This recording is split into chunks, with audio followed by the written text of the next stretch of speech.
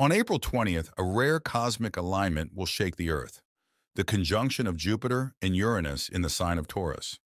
Jupiter and Uranus align roughly every 14 years, but this conjunction in Taurus has not occurred since 1941.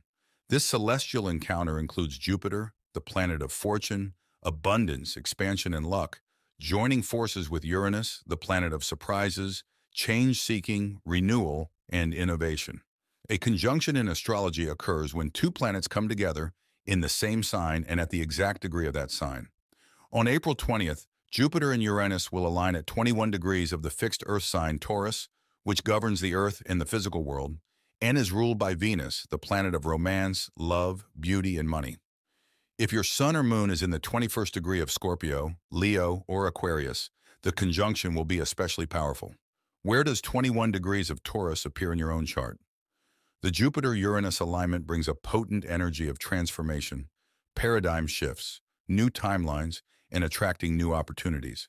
It is important to embrace rather than resist the conjunction's transformative power. This union will set the tone for the upcoming 14 years until the next Jupiter-Uranus conjunction, so buckle up.